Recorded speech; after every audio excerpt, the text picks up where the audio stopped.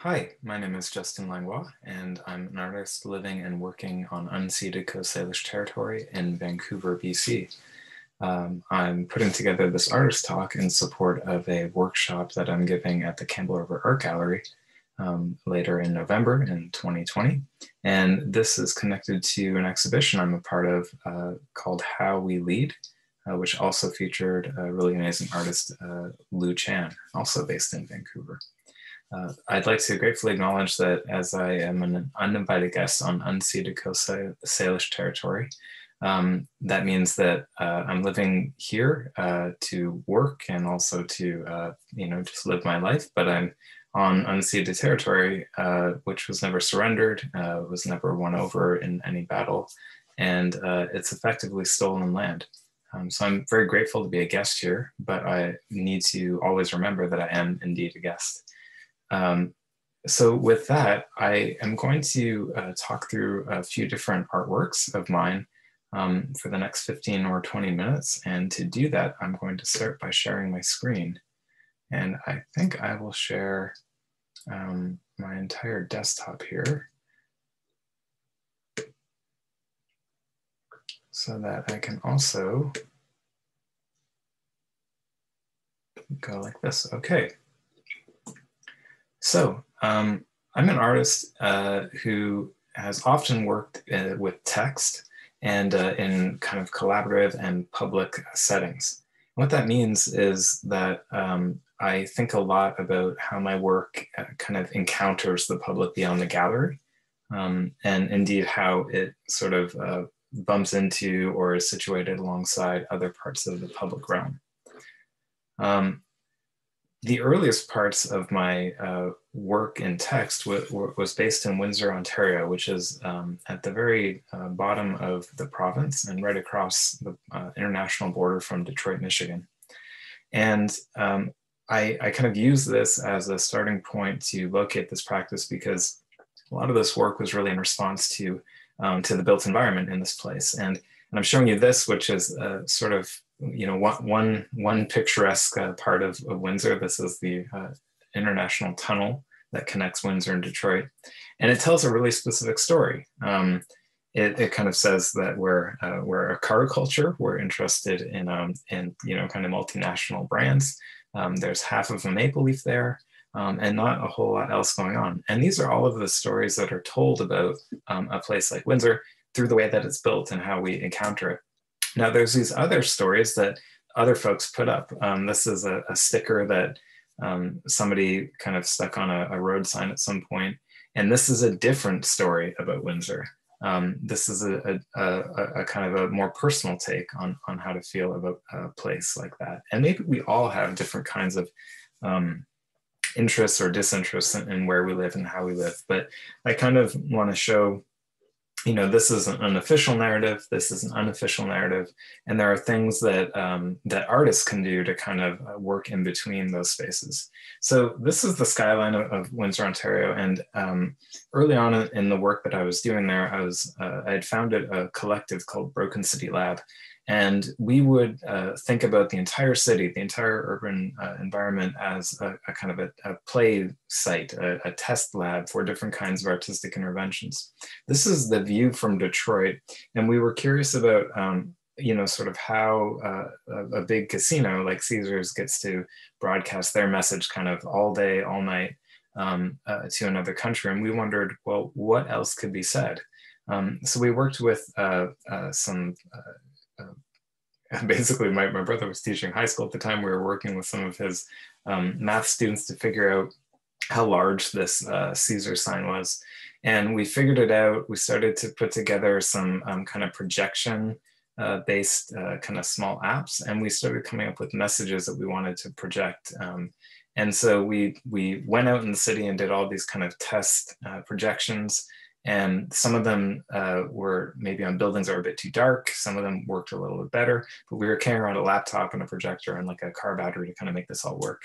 And finally, we settled on a building that was sort of visible enough across the border. And we started sending messages like, we've missed you, or we need to talk, or this one, we're in this together. And these messages were visible in Detroit. So this is the view from Detroit.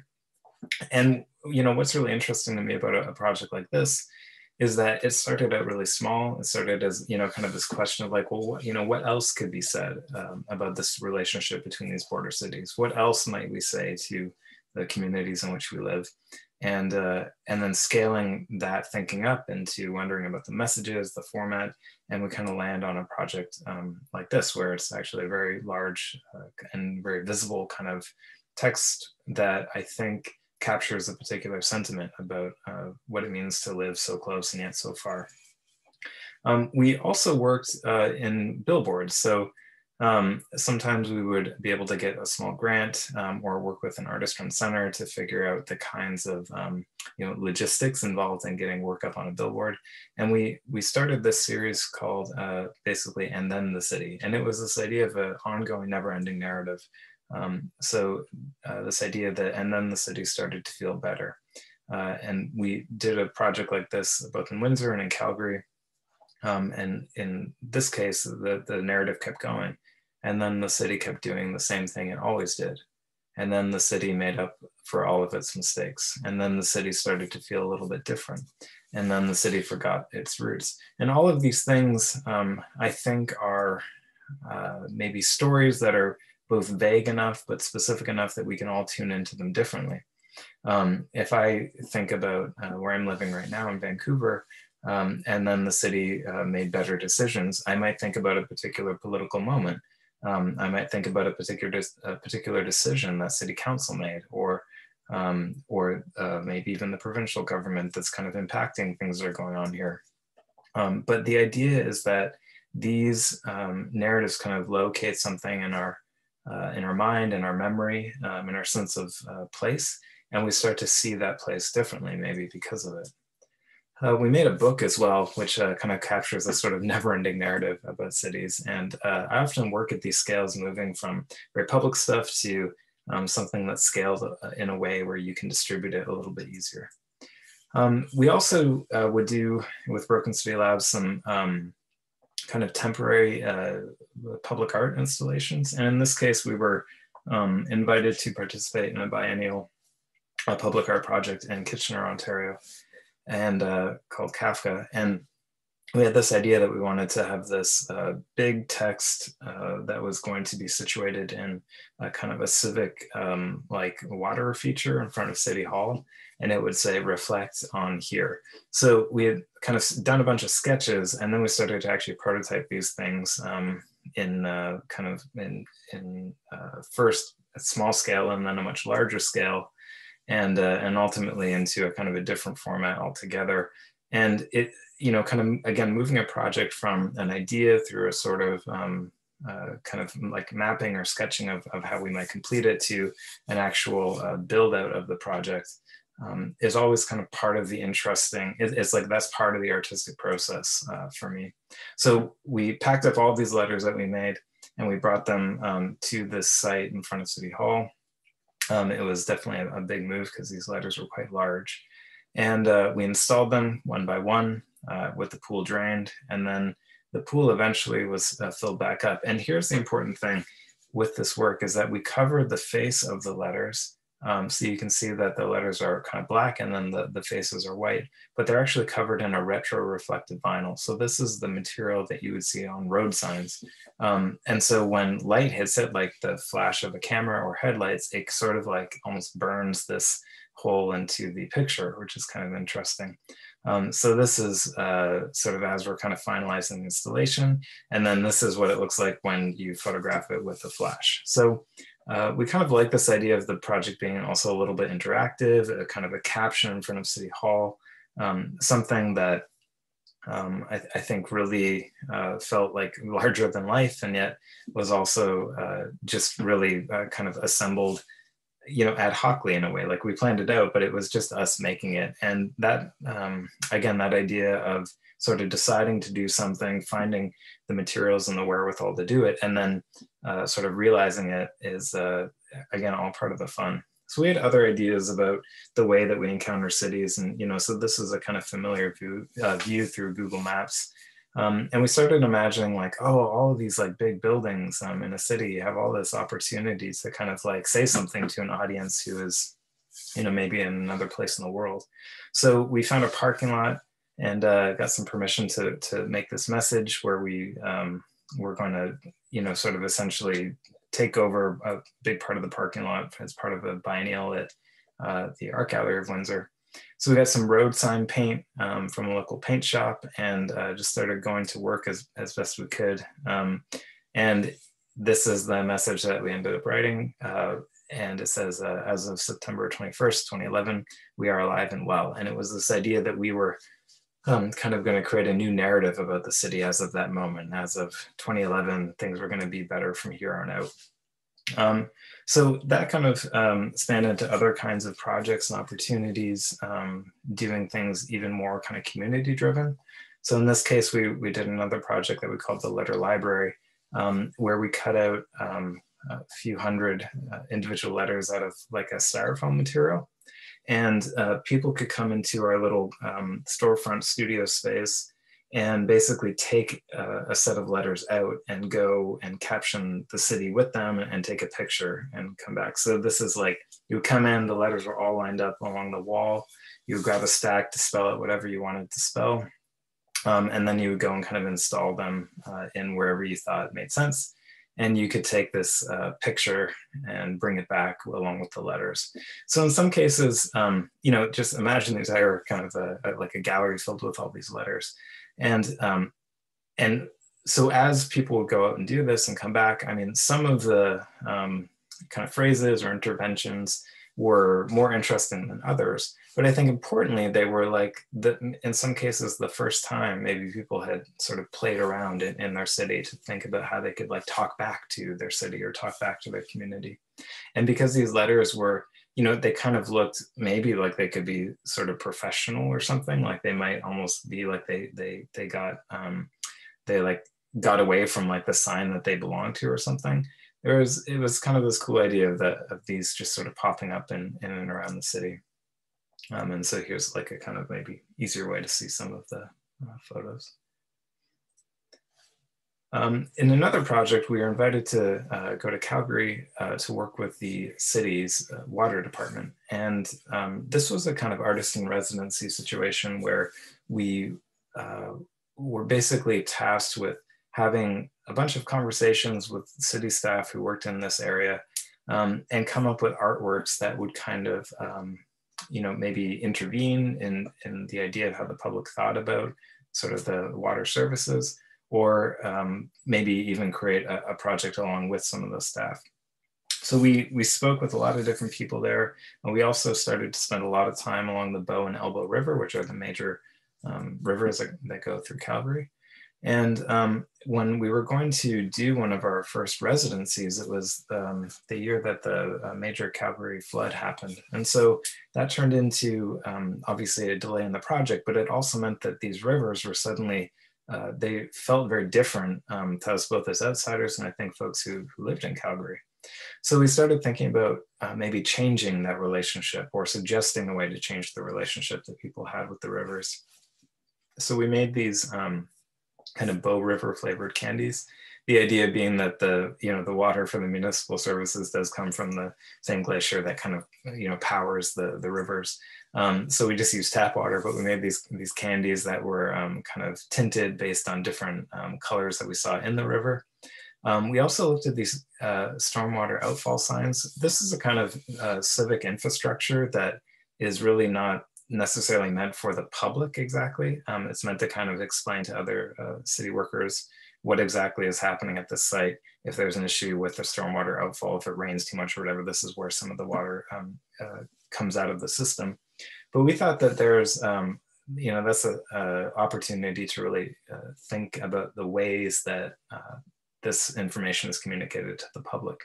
We also made books, different ideas of the kinds of images that represent the Bow River online. We made a 1-800 number where you could call and listen to the Bow at any time of the day.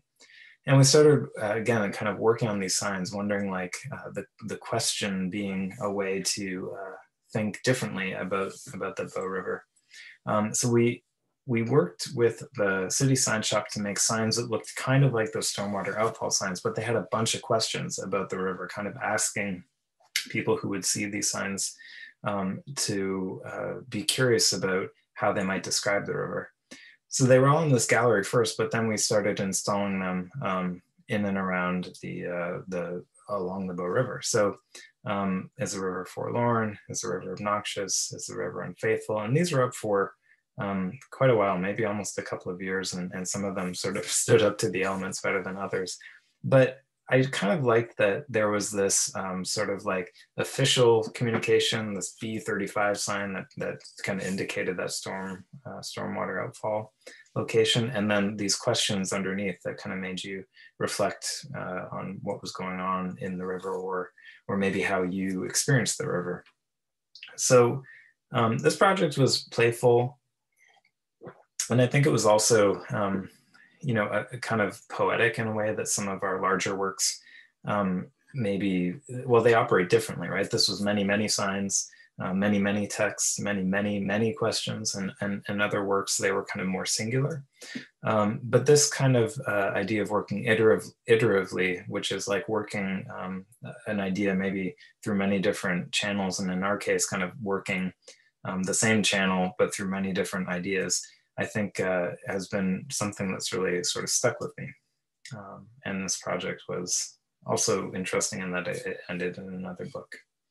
So in terms of publications, because I think that zines and things, and even like small artist books, are also really interesting spaces to think about making work, because you don't need necessarily the support of a big gallery or anything. You can kind of just like do this stuff on a photocopier or on your computer, and if you can print some out, then all of a sudden it's like a project. So worked to make this idea of a bunch of invented emergencies, things that maybe slogans, ideas, ways of thinking about who gets to describe an emergency and who doesn't. In a work like this, which is really just like an 8.5 by 11 kind of poster, it was this idea of a declaration of principles for artists. So, you know, maybe this photocopied and sort of really worn out poster would get sent around again and again and again, and become a kind of a stand-in for a kind of solidarity or something. So again, artworks don't need to be huge. They can really just be a piece of paper. In other cases, we've made these balloons, or I made these balloons. Some projects were Broken City Lab and some projects were mine. And to me, it doesn't really matter so much. But in the end, a project like this it is a sort of like a very fleeting project, something that's kind of come and gone. These balloons were there for a little while, and they were filled with wildflower seeds. And so as they would sort of blow around kind of an urban space and eventually pop, these seeds would be distributed and kind of grow wildflower gardens. I've also done projects like this, which are maybe a bit more permanent. They're you know, kind of statements or texts that mean to kind of create a moment of reflection. And then working in billboards again, and this is starting to be a bit more recent work where I'm thinking about the way in which language sort of really shapes how we understand ourselves in public life, and how it also both maybe indicates to other people the difference between what, you know, how we act and maybe how we really think we are. And so these kind of dualities, or these texts that are, again, like iterative or in a series, become really interesting to me, because it's sometimes hard to just like zero in on like one single statement or one single question. So sometimes I like to work in formats that sort of allow a bunch of different texts to kind of come forward. And in some cases, I'm working in like signs and things that sort of are meant to read very official and formal, and in other cases it's very much just like something that's meant to feel much more handmade. One of a series of works that I've continued to do in a number of different occasions when I have the chance is to make these posters that have a participatory element to them. So as part of this street meet festival in Saskatoon, which is a kind of street art festival, I made these posters where they sort of had a statement on them that you would either agree with or disagree with or be uncertain about. And in this case, some of the statements are quite broad, as in there are still traces of small and large things we are often ready to forget. There's a kind of poetic sense to them. And in others, they're kind of maybe much more explicit, like money flows a lot more readily when plans are laid behind closed doors, or foregone conclusions are for suckers. And this idea of creating these statements that people could kind of like in some ways respond to and then respond to together, I think created this really interesting dynamic. It's kind of like a survey of how a community feels. And in some cases it's, they're quite, they lean in one direction over another. You can see, like, for example, this kind of maybe, possibly, potentially, it might be, it could be, we'll see, perhaps, I guess. So, that's something that, like, it's kind of fun to play around with. And yet in another case, it's like one of the ones in the middle there are things in the way right now, but patience is virtue. That was pretty split. Like, a lot of people said yes to that and a lot of people said no to that. And so I kind of like this idea that these are almost like mirrors that we hold up to ourselves and people can kind of respond to. In another project in Saskatoon with AKA Artist Run, I had the opportunity to kind of use this bottom part of the building where the black siding is. And so this is often how I work, where there's an opportunity and then I start going in with like Photoshop and just kind of thinking like, oh, what would this look like? And I was thinking that maybe there's some questions that I could ask about the idea of sustenance, about taking care of each other through food. And then I kind of landed on this idea of doing like a glossary, a set of words that are maybe connected to the idea of sustenance. And some of them are pretty direct and some of them are maybe like less clear. And that's what we ended up going with, a little bit smaller than how I'd originally imagined. But, this idea that sustenance is all of these things. It's anger, it's bake sales, it's caring for someone, cooking, dinner, gifts, hope, ice cream, and mothers and fathers, and time and wilderness, and basically going through all the letters of the alphabet, or many of them, and kind of creating some different ways of understanding ideas of sustenance. And one of the more recent projects I've done in Vancouver, and I'll begin to wrap up as I talk through this one. I was commissioned to work with the City of Vancouver's sustainability group to create a bunch of artworks, or at least an artwork that came out of a residency where I worked with staff in the sustainability group for about a year. And I learned a lot about the way that the city thinks and plans around sustainability and sort of sustainable initiatives. And I started wondering, again, about like kind of the form of the question, what kinds of questions might be able to prompt us to think differently about, in this case, sea level rise. And so I sort of just did, again, all these mock-ups, thinking about maybe how they would look if there were just a bunch of signs everywhere, and maybe you had to get close to read some, and others you could see from further away. And maybe they should be all the same color so that you have some sense of like what, that they're connected, or maybe it would be important that they're all different. And then I found this kind of weird old post thing that I guess is from a very industrial time of the city. And I thought that it was this interesting way to frame a view of the downtown. And I started going kind of crazy, thinking about these different ways to build or to kind of create a sign that could ask a question that seemed really interesting to ask. As you're thinking about the future, you're not sure what's going to happen. You hear a lot of kind of pretty scary ideas of the ways in which sea level rise and certainly climate change overall is going to impact how we live in cities. And so eventually I settled on maybe a quieter version of this question, and I worked with a sign shop here to make something that could kind of get up there, and this was it. This installation that's called "Should I Be Worried?" And it's right along the seawall. If you've been to Vancouver, maybe you've seen an area like this. But the idea is that you can kind of view the city through this kind of frame. You can think about development. You can think about the way in which sea level rise at False Creek might impact things. You can just think about at sort of an everyday scale. Should I be worried about what's happening? And this kind of idea of a check-in, or this idea of having a question that you can ask again and again to sort of, just grapple with what's happening in the world. I think it's a pretty, it's poetic, but it's also direct. It's something that I think has, been an interesting thing to encounter for a lot of different folks. And so that brings us to this project that I have up at the Campbell River Art Gallery, which has been this kind of really sort of vernacular kind of sign that you might see in front of any sort of business or out in public. And I had this series of questions that were really thinking about the past and the present and the future, and also inviting folks to participate through these postcards, which you can see in the picture on the left there.